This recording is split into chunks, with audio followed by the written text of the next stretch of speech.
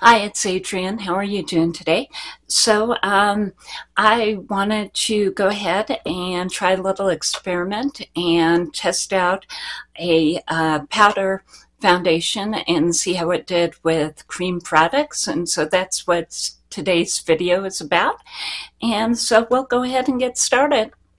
And let's see, as far as what I did today, since it's later in the afternoon and I'm not going out, I just went ahead and used the Trader Joe's antioxidant facial serum. So that's what I have on as a primer today. And it's actually, it's has an oily consistency. I like those kind of products when you're using a powder foundation because they will actually grab onto the powder and keep it on your face. So I like a primer that has some oil in it. Let's see, I do have the Essence 16-Hour Cover and Last Powder Foundation, and this one is one in 03 Bright Beige. So I did go ahead and put this all over my face, and that's the way that it actually looks. And and I put it everywhere. I put it under the eyes, I put it on the eyelids, and I did a really thick layer of it as well because I'm using it as a foundation, not as a finishing powder.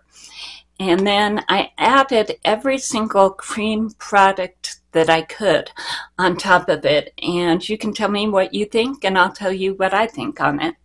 I did go ahead and use the EssenceThick and Wow, and this is their new brow gel, and so that's what I have on in the brows. And as far as the color, well, it has volumizing fibers in there, and I think it's the taupe one. It is caramel blonde, so actually it's caramel blonde that I have on.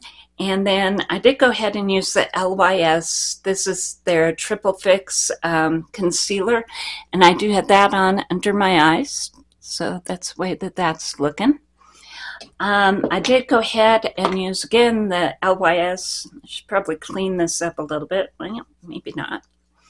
So this is the LYS bronzer, and it is one of the most emollient, there we go, yeah, creamy bronzers that I have. I have it on a medium, and it does go really, really brown on me.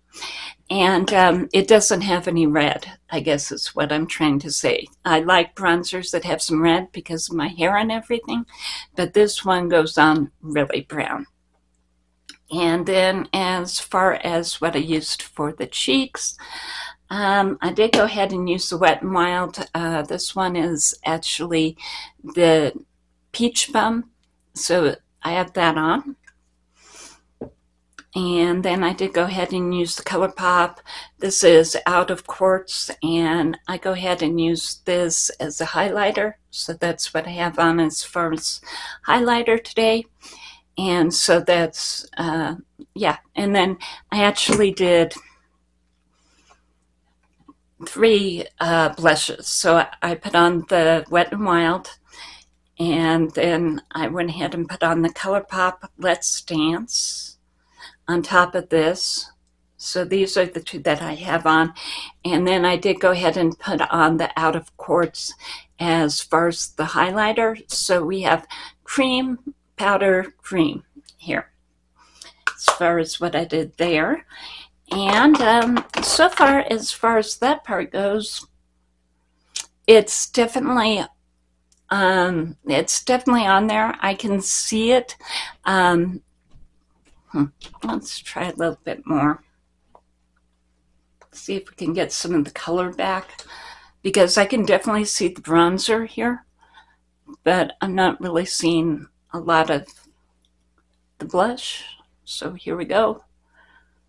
So again, this is the Let's Dance by Colourpop. And again, I had put setting spray on here, so that probably took this down a little bit, but I don't know. Can you see a little better now?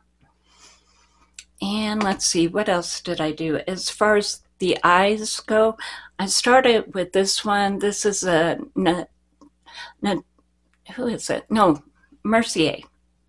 So it's in Strapless, and it's by Laura Mercier, and it's one of her caviar sticks. It's just a smaller one. I got it in the birthday package over at Sephora. So that's what I have on as my base for my eyes. And then as far as the rest of it, let me get to it here. Did use the Emerald eyeliner, the cream gel eyeliner. And so I did go ahead and use the Culture 2 by Juvia's Place, and went ahead and added this over the top of the caviar stick. And let's see, I do have this on the inner corner. Then I have this all over the lid, and then some of this blue, and I have that in the outer corner. And I think that definitely this blue, well, it could be because of the caviar stick, but I think it's the only product that I had just sort of wanting to kind of spread out and spread around, and I had to clean up a little bit. But I love this formula. It works really well. It could be just it didn't work well with the caviar stick, or it kind of, you know. So as far as the way that the eye look actually turned out, sort of a gray-blue look. And these are, well, I have a whole bunch of the duochromes on. These two right here are definitely duochromes. So it's a really sparkly look. I like it. Let's see, did I have anything else? The lips. I went ahead and used the lip liner from Beige Cosmetics. It's Sorbet. And I did go ahead and use a finishing powder on top of it, which was also something I wanted to try. This is Beauty Pie Triple Beauty Perfect Glowy Powder. And so it's a very glowy finishing powder. And then I did go ahead and use the 9th Inning Shimmer Spray by Trixie Cosmetics to go ahead and set the whole face with. And I think it's coming out really matte. From what I can see actually in person, is that this particular foundation is definitely on my face. It isn't acting like a powder where it just sort of disappears. It's definitely on there. It's coming out as matte. I don't think the bronzer bled. I think it pretty much set on there, which is a good thing. And the color from the powder, this one, the powder blush, is definitely sticking on there now. And the eyeshadow's really sticking on there as well. So none of the products, are they? No, they're not. Everything's set, and so nothing is sort of trying to migrate down or around or anything. So I would have to say that, you know, if you're looking for a powder foundation, it doesn't look powdery on me, and I've had that happen with a couple of different powder foundations where, you know, I get it on there and it just looks like I put too much powder on for the day. It's not doing that. It's actually looking really matte, and it looks like I have coverage everywhere. It's sticking to my nose and my chin and everything. So yeah, I didn't expect to actually be liking this foundation as much as I do. But if you're looking for a powder foundation and you want to stay in the $4 to $10 range, this is definite possibility for you, okay? It's matte.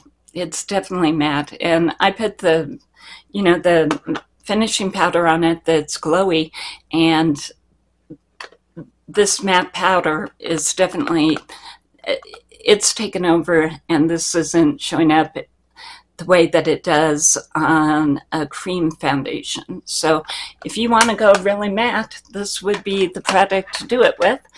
And yeah, I think that the look turned out okay. And probably with the lips, I would go a little bit darker. I also have one of the So Glassy from Colourpop as far as their as far as the lip gloss. So I have the lip liner and the lip gloss on, and this color is just a little light for me. So other than that, I think yeah, good product, matte product, very matte product, but yeah, it'll work for you. And I am not testing out the 16-hour claim today. I just pretty much wanted to see how it would do with cream products, and I think it passed. So that's the video. I hope that you have a great day, and I'll see you later. Bye.